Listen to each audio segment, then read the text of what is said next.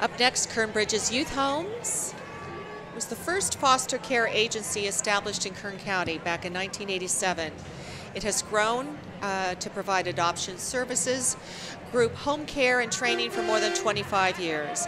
Kern Bridges has been a leader in the community when it comes to standards of care and service.